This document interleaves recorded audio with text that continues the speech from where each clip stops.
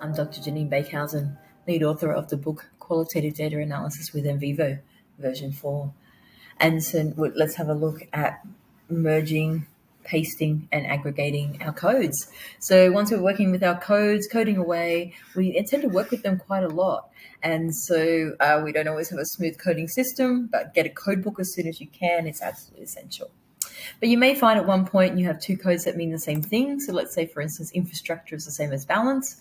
In this particular example, let's right click, and one of the things we can do, either cut it or copy it, depending on how comfortable you are. But I'm going to cut it. I'm going to go to balance and say, let's say it's the same thing, and I'm going to merge it into that code. And what it'll do is take all the coding and everything else, and you see also links and things, and merge it together.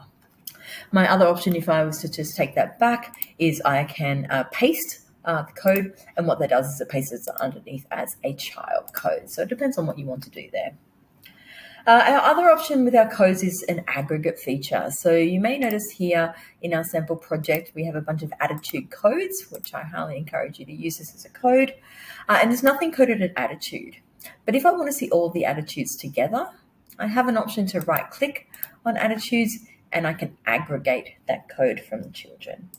Now, what that does is it takes all the coding up to the parent temporarily, and now I can question the attitude code. So I could run word frequencies or anything else that I want to question that. At any time, I can send that aggregate back off, and it disappears from view.